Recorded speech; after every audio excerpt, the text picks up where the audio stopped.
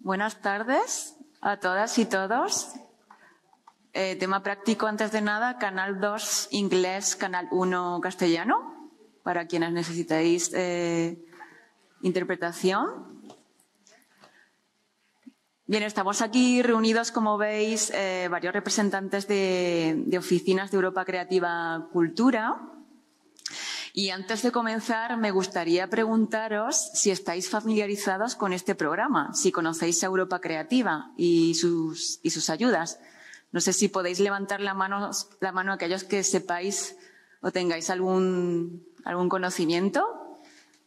De acuerdo. O sea que, bueno, muchos de vosotros no conocéis el programa. Pues una breve introducción. El programa Europa Creativa es el único programa de la Unión Europea dedicado al sector cultural y creativo. Que sepáis que está dividido en dos subprogramas, y esto es importante tenerlo en cuenta. El subprograma Cultura, del que somos todos los aquí presentes representantes, y el subprograma Media. ¿Cuál es la diferencia? Si estáis trabajando en vuestros proyectos con disciplinas relacionadas con el cine y lo audiovisual, no somos vuestras personas. Tenéis que contactar a los compañeros de su programa Media.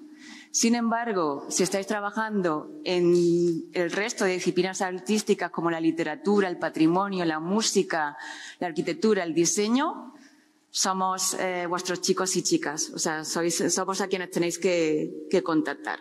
¿De acuerdo? Este programa tiene diferentes líneas de financiación, que os explicaremos ahora brevemente en qué consiste cada una de ellas.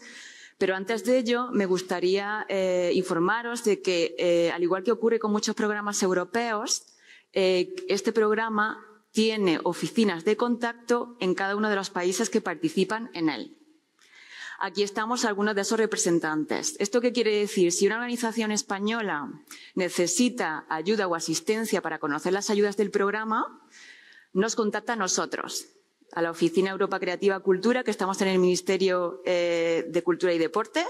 Mi nombre es Isabel, soy técnica de esta oficina. Aquí están también mis compañeros Augusto y Carolina.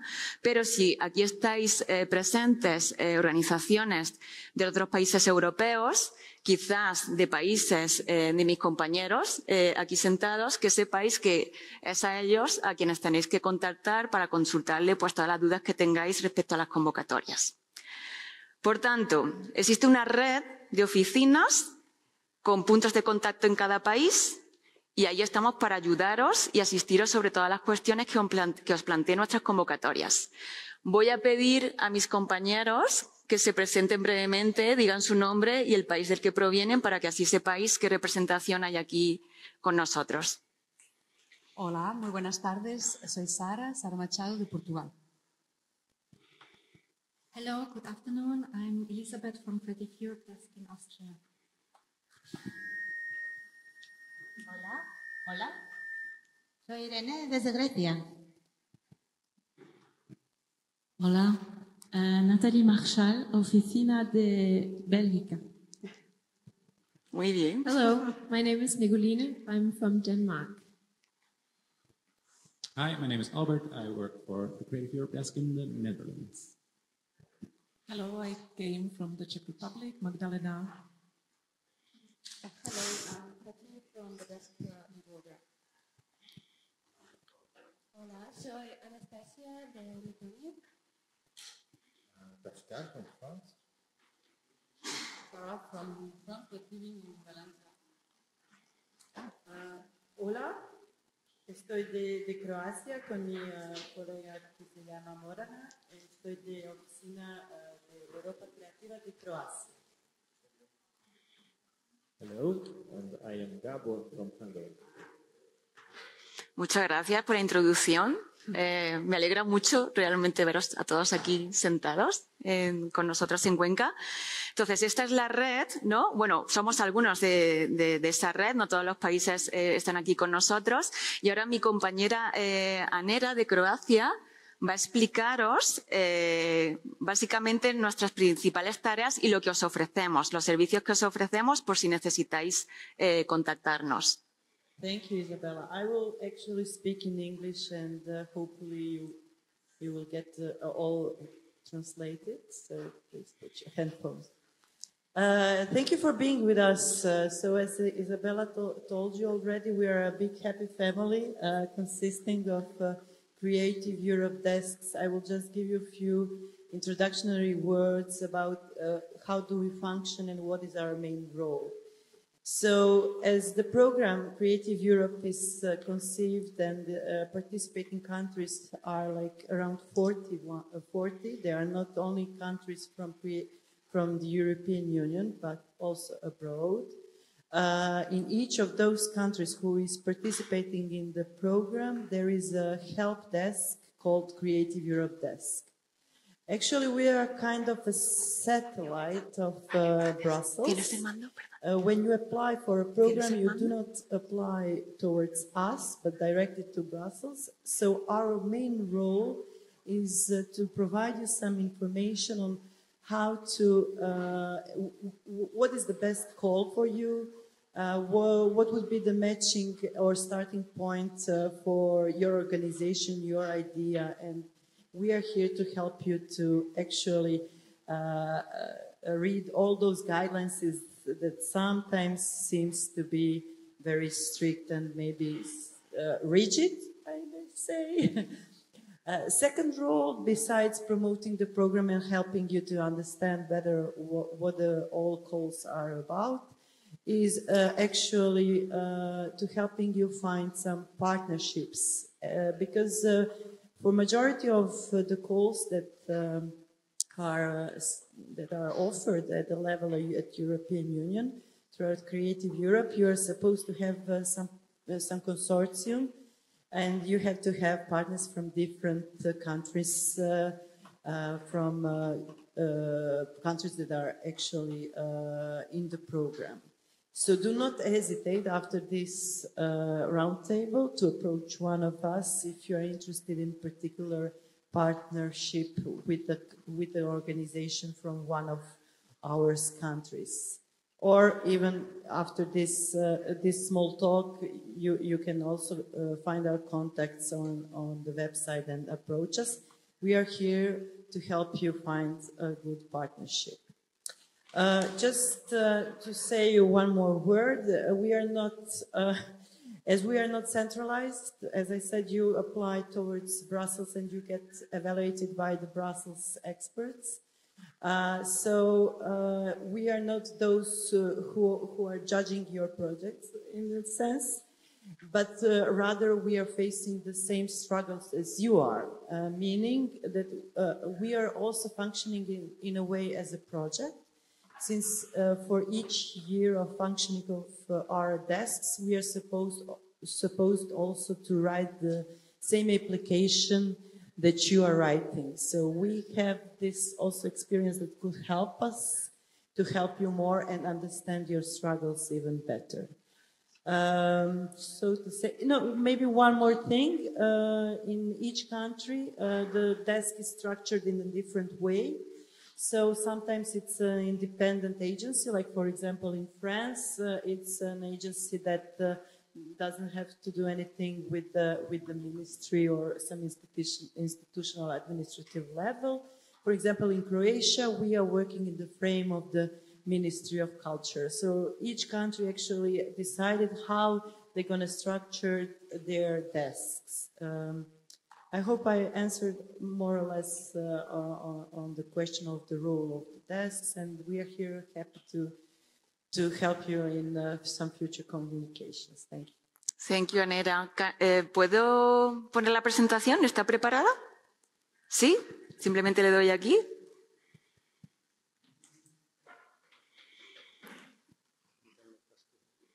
Igual es que no llega así. No lo veis, ¿verdad? Ok. Claro, no tenéis la fuente roboto, que es la corporativa. Bien, simplemente pues vamos a pasar rápidamente, si puedo. Esto ya lo hemos comentado, un poquito en qué consiste el programa, los dos subprogramas que conforman parte de él, la red. las tareas que realizamos, que la ha comentado mi compañera Anera. Y a modo de resumen, deciros que tenemos 6 líneas de financiación pues fijas, ¿no? Regulares. Algunas tienen convocatorias anualmente, otras no, ¿de acuerdo? Y aquí, como veis, tenemos una de las principales, que es la de proyectos de cooperación.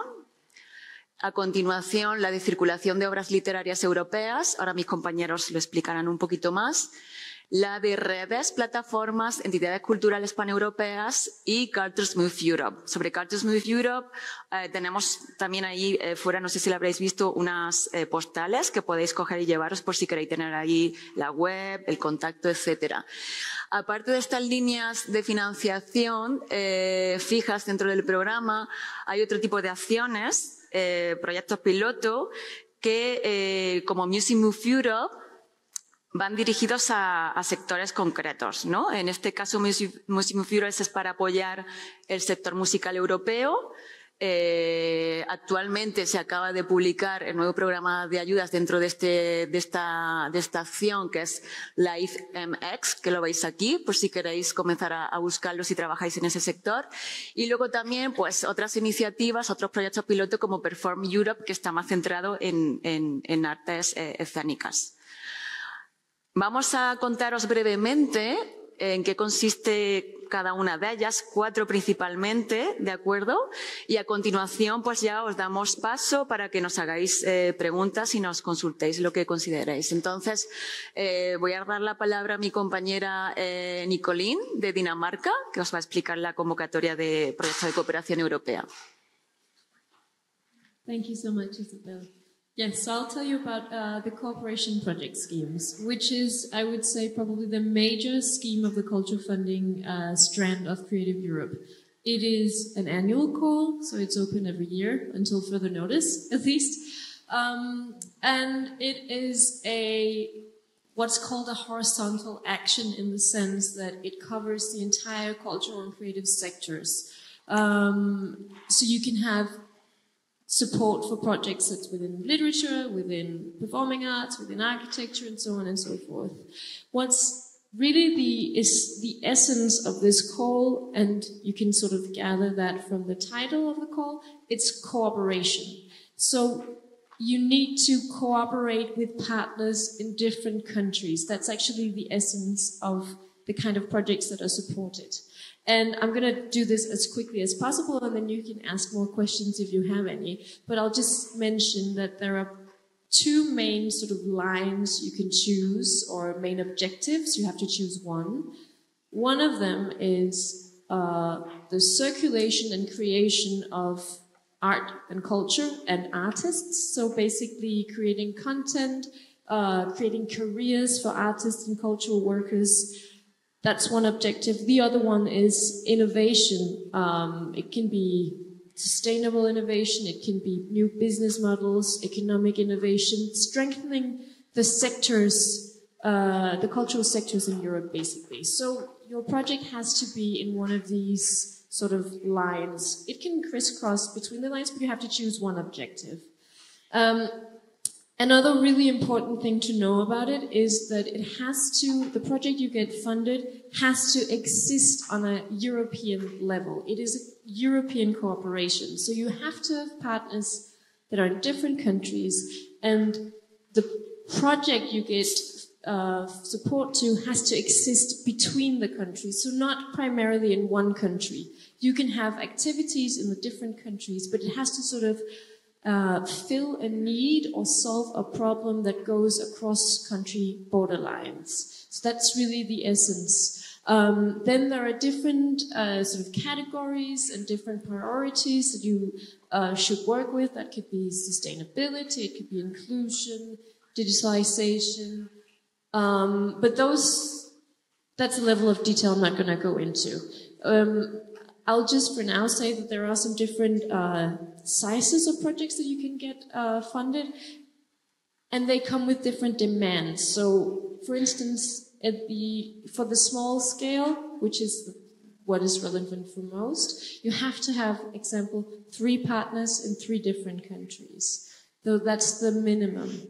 And then you can sort of move up from there on. But we can always talk about that later. I'll pass on the word to the next person. Thank you. Gracias, Nicoline. So the next, la siguiente línea de financiación es sobre circulación de obras literarias europeas y mi compañera Sara de Portugal, en español, os la va a explicar. Gracias. Igual me levanto, ¿vale? Sí, adelante. Me gusta más. Sorry, colleagues, my back is not. Hola, gracias por venir una vez más. Para tener una percepción, ¿os puedo preguntar quién en la sala trabaja en el sector editorial, en el sector del libro? ¿Alguien? Vale.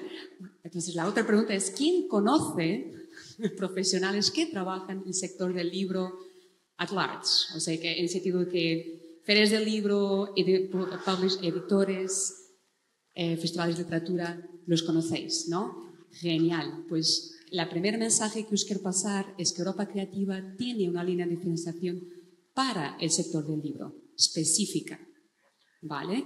Y hay que sacar provecho de esa línea de financiación. Deciros también que es la menos competitiva de momento, es decir, hay mucha más gente compitiendo para la línea de proyectos de cooperación que para esta. Entonces, os quiero estimular, incentivar a pasar mensaje, ¿vale?, a quien puede, de hecho, beneficiar de esta línea de financiación, que es anual, tal como proyectos de cooperación. Abre cada año hasta 2027. ¿Y cuál es el propósito de esta línea de financiación? Es promocionar, es aumentar la circulación de autores europeos. Entonces, lo que quiere Europa Creativa es cofinanciar proyectos que van, ojo, la frase completa, traducir, publicar, promocionar, distribuir. ¿Vale? Entonces, es decir, esta línea como que cubre todo como que el ciclo, ¿no?, del sector del libro, el sector editorial. Y como tal, por consecuencia, mi español como se lo olvido, ¿vale? Pero por consecuencia, pues como que los costes que van asociados a traducción, a publicación, a distribución y tal, están cofinanciados por esta línea de financiación, ¿vale?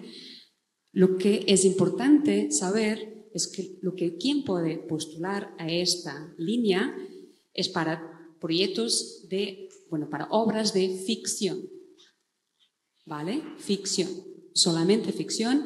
Y cuando digo solamente, es más que nada porque libros de no ficción no son elegibles para postular, pero ficción es muy vasta.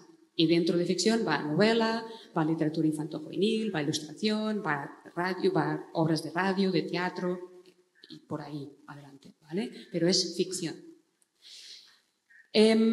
Lo que más que quiero decir, también, como comentaba mi compañera Nicoline, también tenemos 3 tipos, escalas de proyectos, ¿vale? Pequeña escala, media, mediana y grande.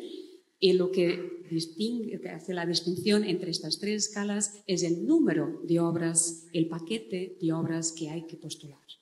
Entonces, si queremos presentar un proyecto para pequeña escala, son un mínimo 5 obras de ficción, hasta 10, ¿vale?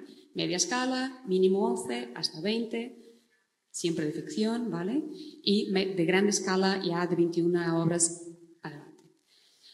Ahora bien, ¿qué más os quería comentar sobre esto? El propósito, y es lo principal que hay que tener en cuenta, o sea, para entender qué es lo que se pretende con esta línea de financiación. El objetivo, como os comentaba, es aumentar la circulación de autores europeos. Entonces, nosotros podemos postular con un proyecto que es traducir autores españoles, por ejemplo, ya que estamos en España, para otros idiomas, ¿vale?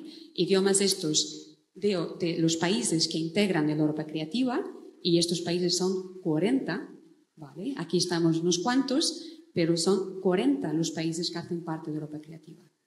Entonces, puedo traducir autores españoles a otros idiomas, idiomas elegibles de Europa Creativa, y al revés. Es decir, autores europeos de otras nacionalidades para español, ¿vale? Entonces, es un poco esta doble dirección que podemos postular. Y cuando os preguntaba quién de aquí está el sector del libro, es porque quien puede postular son, como que el cliente más usual, por así decir, son los publishers, son los editores, decía. Editoriales. Editoriales, gracias. Editoriales son como que la gran mayoría que postulan, pero esta línea de financiación quiere ampliar, se quiere involucrar otros agentes, otros players, por así decir, otros actores del sector. Y aquí van las ferias del libro, los festivales de literatura, las librerías, archivos, etc. O sea que desde que sean activos en el sector del libro, pues se puede postular, ¿vale? Yo creo que he dado la chapa lo suficiente, así que igual voy a pasar para continuamos. Seguimos y una vez más, nuestro rol, somos pagos para apoyaros en este proceso de solicitud, en este proceso de postular. Vale, para eso existimos. Gracias. Gracias, Sara. Continuamos con la siguiente línea, que es la de... Bueno, aquí vamos a... Albert, nuestro compañero de Países Bajos, va a hacer un pequeño resumen sobre dos líneas en realidad, que es la de redes y la de plataformas. Cuando quieras, Albert. Thanks. I'm also going to stand up. I'm going to keep it very short. These are two lines that are, unlike the literary works and the cooperation projects, are not annual. Networks and platforms. And I think for most of the people here, you will most likely not apply for these specific lines because they are typically for quite established organizations that already know about these lines coming up. So they do have deadlines coming up in November and December. The first one is, but they might still be very interesting to you because there are other ways of engaging with these networks and platforms. So to start with the networks, the EU or Creative Europe funds about 30 European-wide networks. Typically they're organized by discipline, but they can be multidisciplinary as well. Some of you have seen Lars Ebert speaking this morning. Culture Action Europe is one of those networks that receives funding. Here in Spain, there is the European Dance House network that also gets funding. And so there are all these interesting networks. If you're interested in applying to the cooperation projects that what Nicoline was talking about, but you don't really know where to find partners, then a network is actually quite a good place to start looking for those partners. That's one function really of those networks. A second good thing is that they typically also make publications, so they kind of keep score of what is going on, what is innovative in a specific sector. If you do want to apply to this strand, come and talk to me after. We can go through the details. But I'll move on to the platforms. The platforms are a bit like the networks in the sense that there are only a limited number of them. For the platforms, it's only 15. And they are also organized per discipline, and they are also having only every few years a deadline. So also later this year, there will be a deadline for the platforms. And so the function of the platforms is to bring new blood into the European cultural scene. And by new blood, I mean artists, and artists that are already kind of making their way within the national context, but need a little push to internationalize their careers. So for instance, where I'm from in the Netherlands, you have the Eurosonic Noorderslag, ESNS, platform, which is a platform for European music. And so a lot of artists that are already established in their own country kind of make their way into the European sphere there. And actually they have a yearly theme country, and in January, when the last edition was, it was Spain. So there were a lot of Spanish artists represented in this year. And you might not know that now, but in this summer there will be a lot of breakout Spanish stars typically there. There are several of these platforms. There are, I think also per discipline, there is one based in Spain. I forgot the name, but it's based on design. Also here, I think most of you will not, because it's a very specific strand, so most of you will not be eligible to apply per se, but it's, if you're especially working with young artists, it's really kind of good to know that these exist. We have some publications on them. If you are interested in them, contact your local Creative Europe desk. Thanks. Thank you, Albert. Gracias. Y por último, y pasamos a preguntas, vamos a hablar sobre una nueva línea. Bueno, en realidad, esta línea, Cultures Move Europe, empezó como un proyecto piloto llamado Opportunus. Os he mencionado antes que a veces hay iniciativas que son ajenas a esa línea de financiación. Esto fue un proyecto piloto que ahora se ha convertido en una línea de financiación regular, que va a tener convocatorias prácticamente cada año. Y sobre ella nos va a hablar nuestra compañera Magdalena de República Checa.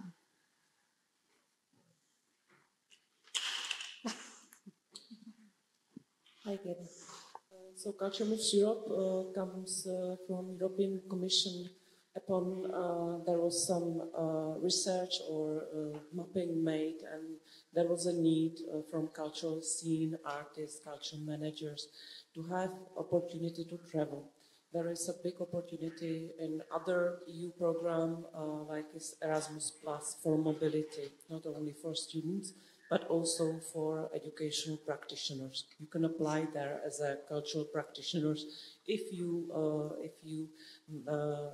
your practice is in education, like lecture. But there is specific call, brand new call, Culture Moves Europe within Creative Europe, and this is unique because there is possibility for individuals to apply.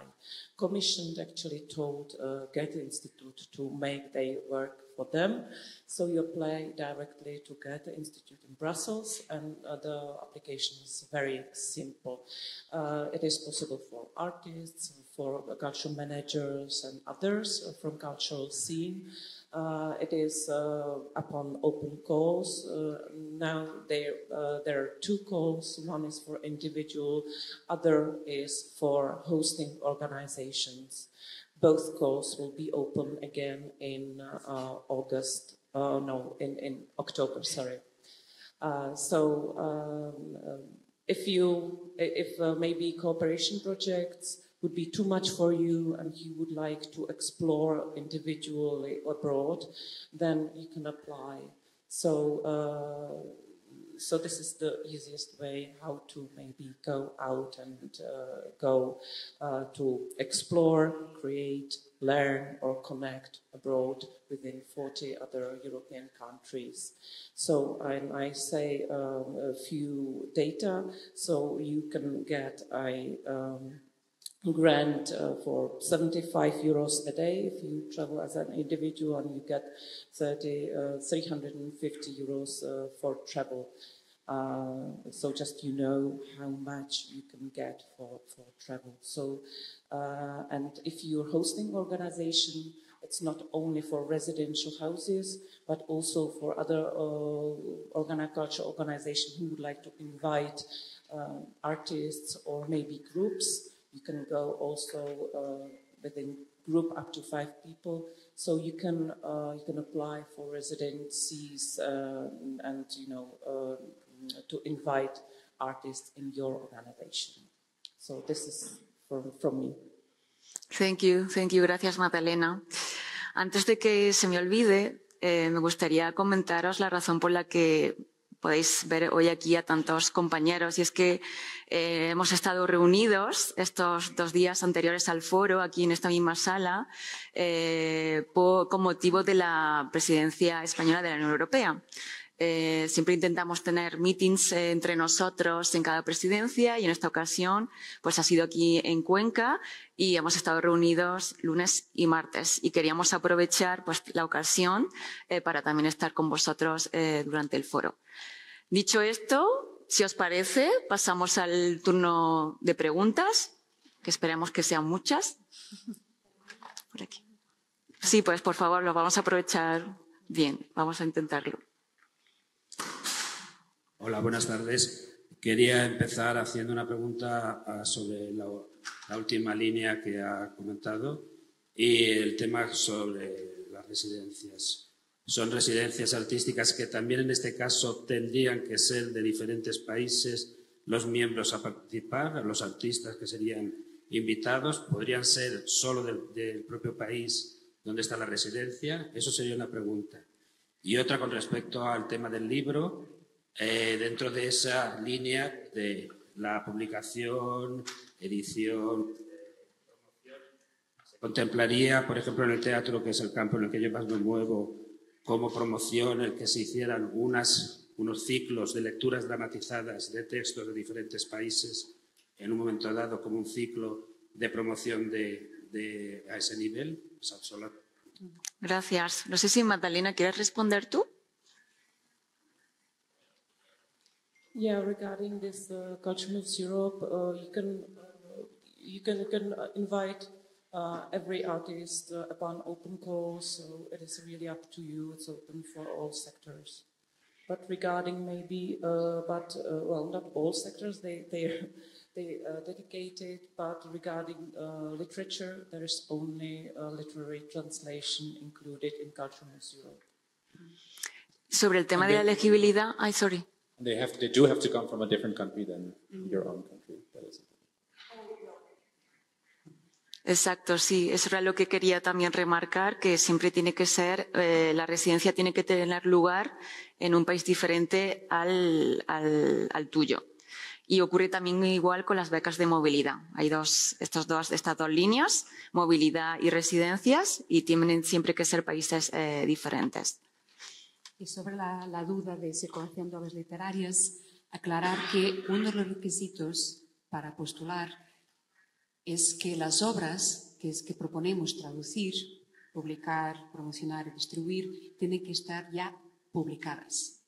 Entonces, lo que vamos a postular es para traducir obras que ya existen, pero no están ainda traducidas al idioma que vamos a proponer.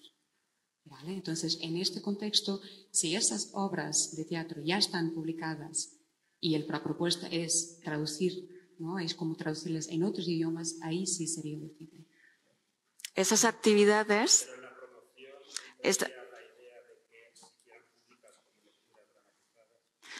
Podría ser una de las formas de promoción. Sí, sería eso.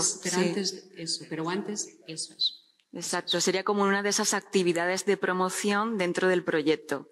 Pero el foco está en esa traducción y esa sería una de esas actividades para promocionarlo. Y explicar un poco la premisa, ¿no? ¿Por qué es así? Porque el tema es como el nombre indica, es circulación de obras literarias. Entonces,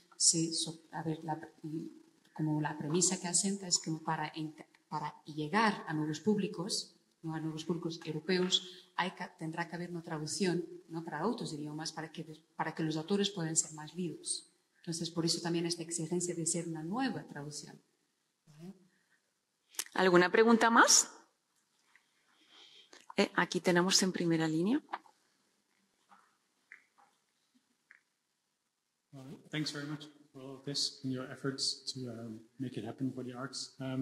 I had a question, sort of post-Brexit related question. What are the possible... I run a residency in Scotland. I'm Dutch. Our guests are mostly from European countries. Are there possibilities for our guests to be funded if they move to Scotland, or is that out of the question? So it would...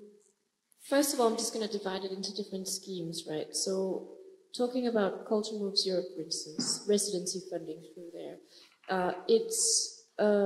what's important is the country that the residency is based in.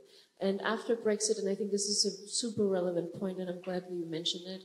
So all the Euro countries are part of this project, the program, and a number of other countries are. UK is no longer part of it. After Brexit, unfortunately, it's a big shame. But it means that that in the residency scheme of Culture Moves Europe, for instance, it's about where the organization is based, not the nationality of you who have the organization. So no, it wouldn't be possible to get funding to go to Scotland. In terms of cooperation projects, you can also, there are lots of projects in the cooperation projects strand that has residencies as well. It's a very common thing to do in a cooperation project. Here, there is a possibility for UK organizations to participate. One thing I forgot to mention when I presented the scheme was that when you apply to a cooperation project, you have to apply as an organization, not as an individual. So it's all about where your organization is based again. UK partners have a possibility to participate in cooperation projects as a so-called associated partner. That means that there is a consortium of, let's say, 5 partners. They receive funding from the EU. Then there's a UK partner that participates, does activities in the project, has an active role in the project, but has to bear their own cost. They can participate in the project, but they cannot receive funding from the EU. So this is a method for countries that are not part of the program to participate in projects. But unfortunately, they have to pay for their own costs. So there might be some benefits to collaborate if you have a good relationship with people, but unfortunately it's not the most attractive choice. I hope that answered your question.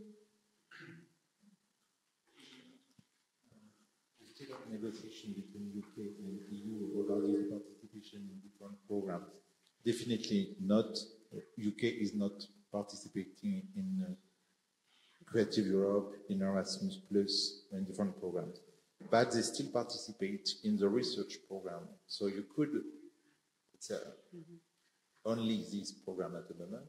So the name of this program is Oficinas Europa, and you have different poles dedicated to the cultural sector in this research program.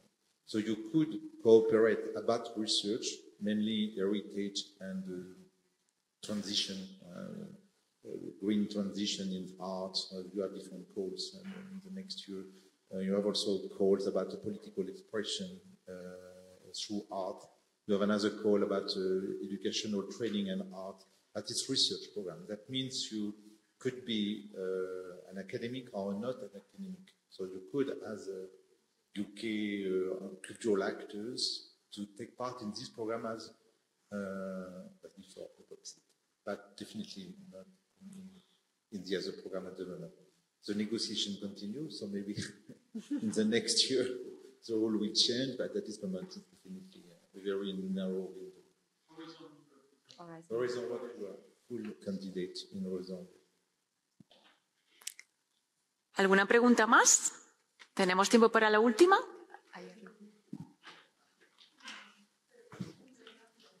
Sí, la última. Está allí arriba.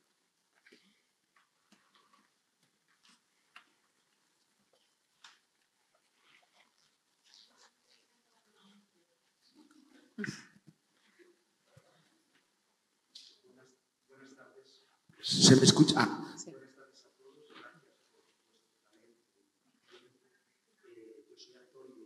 Oh, excuse me, there's no sound in the booth. Yeah. Sí. Hola, hola, ahora sí.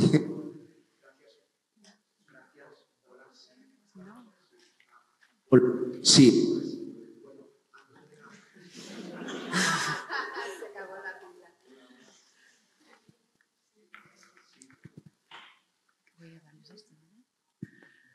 Sí, aquí tenemos otro.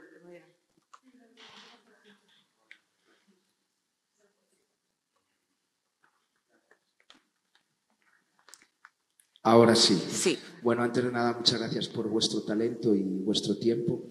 Soy un emprendedor social, me dedico a andar por la España vacía, pues recuperando historias tradicionales, adentrándonos en temas sociales de interés global, como el cambio climático, la violencia de género, el abandono rural y otras temáticas, a través de la sabiduría popular de esas personas que quedan en esos entornos rurales y tienen la sabiduría de la vida.